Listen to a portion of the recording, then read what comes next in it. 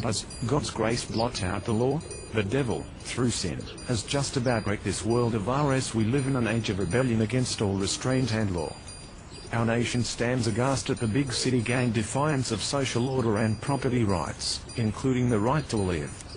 Murder, robbery, and personal assaults have become the trademark of both urban and suburban 20th century life. Each day as we read the newspaper it seems that the quality of life has edged downward a little bit further.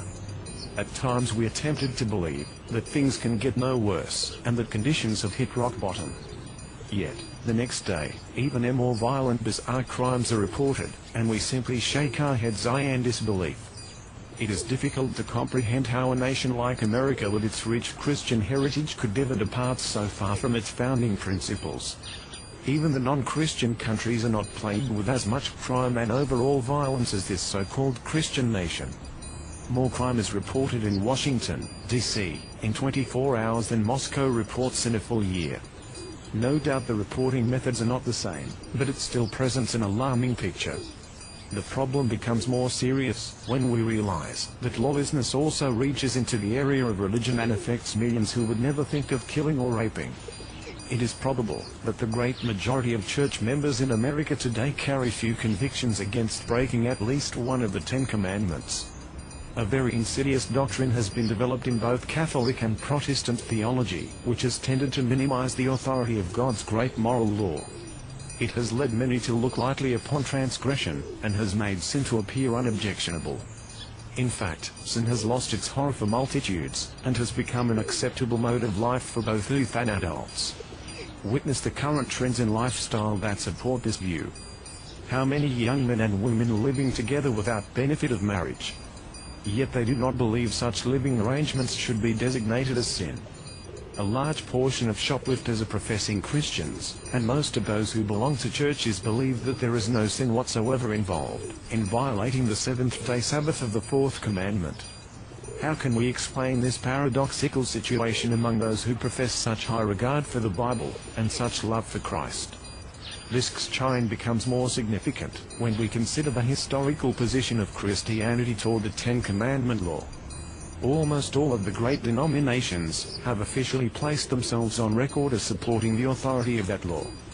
Yet very subtle errors of interpretation have crept into the modern church, leading to the present state of confused loyalty toward the Ten Commandments. How earnestly we need to look at that law and study its relation to God's grace, and to salvation itself. It is so easy to accept the popular clichés concerning law and grace without searching out the biblical facts by which we will finally be judged. We must find authoritative scriptural answers to questions like these. In what sense are Christians free from the law? What does it mean to be under the law? Does God's grace nullify the Ten Commandments? Is a Christian justified in breaking any of the Ten Commandments because he is under grace? These are the questions we shall address ourselves to in this important study. Let us push aside the rubbish of confusion that has obscured the truth about how men are saved.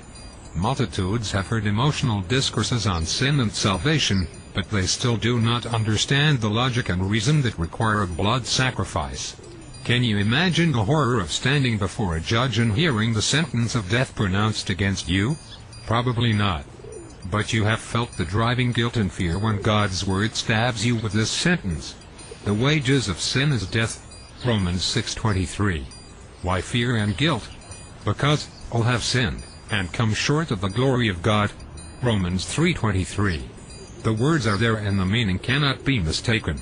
The word all might just as well be spelled John Smith or Mary Jones or whatever your name happens to be.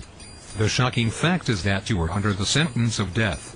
You have been found guilty before the law, and there is no court of appeal in the world that can reverse the sentence and find you not guilty. The fact is that you are guilty, just as guilty as sin. According to 1 John 3:4, sin is the transgression of the law, and you must plead guilty to breaking the law. Whose law did you break? Paul answers quickly, I had not known sin, but by the law, for I had not known lust, except the law had said, Thou shalt not covet. Romans 7:7. There it is. The great Ten Commandment law is the one that was broken, and it demands death for the transgressor. In desperation the sinner searches for a way to be justified in the sight of that broken law. How can the sentence of death be turned aside? Can man atone for his sins by obeying the commandments of God for the rest of his life?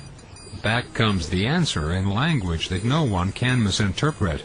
Therefore by the deeds of the law there shall no flesh be justified in his sight. Romans 3:20. Listen, there is a reason why works will not justify a soul.